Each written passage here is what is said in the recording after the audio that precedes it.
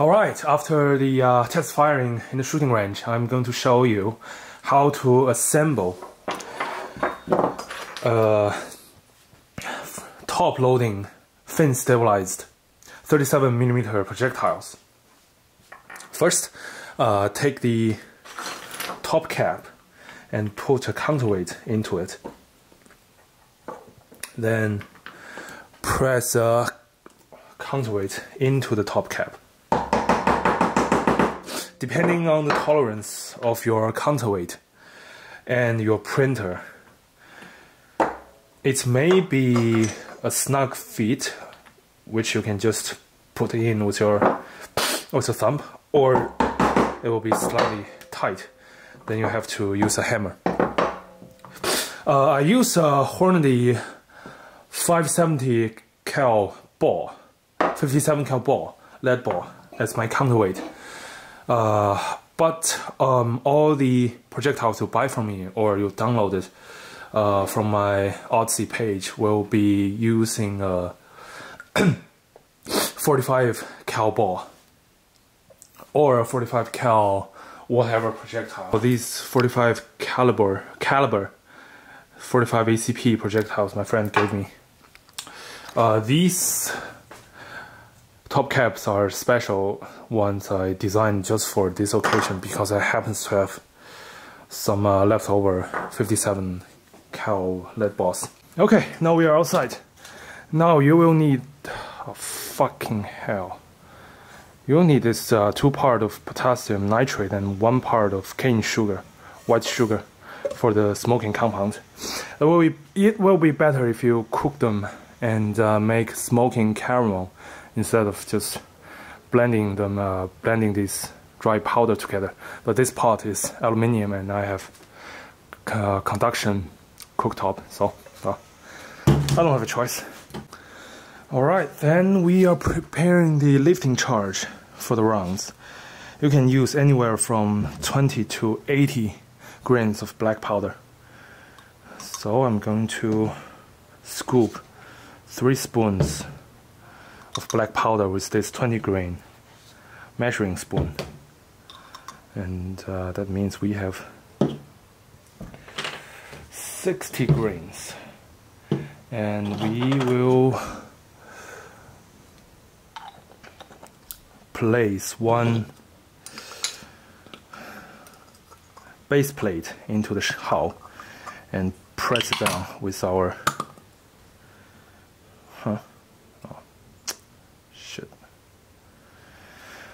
press it down with our projectile. Then prepare the fills.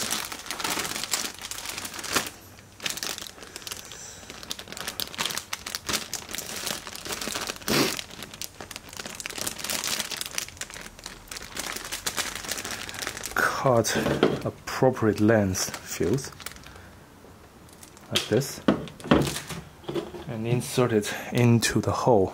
I don't know if you can probably see it. Damn it. The lighting's really harsh in here. I probably have to do this off camera. Projectiles off camera. And let's see if you can see them in here.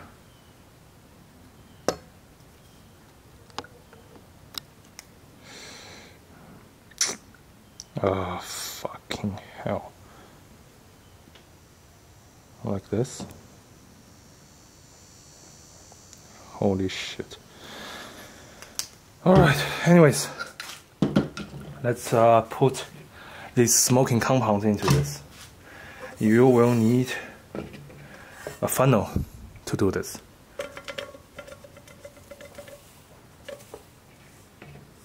Okay, more. A bit more.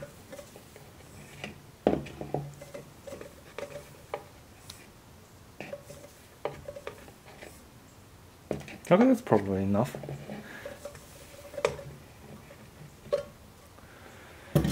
Okay.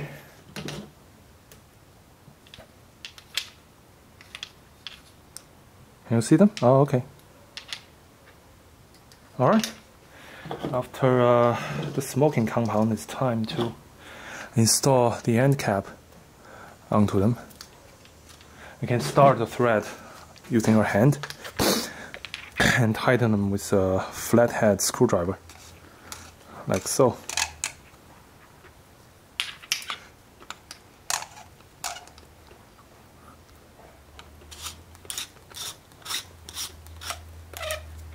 Oh.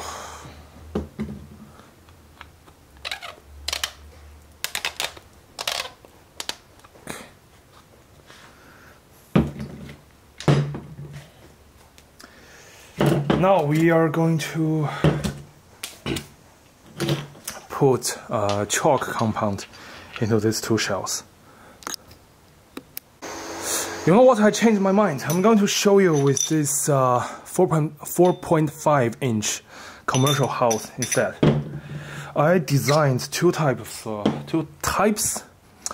of signaling projectiles. One is this 90mm long, and as you can already see here, these 90mm long projectiles will stick out a little if you stuff them into these 3 inches commercial house. But these shorter 90mm long projectiles will sit pretty much flush into these 4.5 inches long house. I also have these 130 millimeter long signaling projectiles, which will stick a little bit taller out from these 4.5 inches house. You can also use this as chalk house. However, they will not work better. They will not work better than these specifically designed chalk projectiles, because these signaling projectiles has thicker walls, which means they are harder to break than these chalk rounds, which only has 1mm thick walls.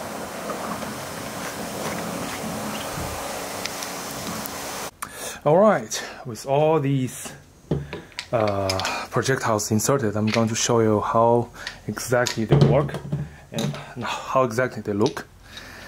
And you can see here the 90mm projectiles sits flush with this 4.5 inches house, and I have sticked it a little piece of masking tape to cover up its fuse hole, so I can use them as chalk rounds. And as I have previously said, they will not work as good as this specifically designed chalk rounds. And the 130mm projectiles will stick up a little bit from the 4.5 inches hull, just like how 90mm projectiles stick a little bit out of this 3 inches hull, and 130mm sticks out a lot from this 3 inch hull.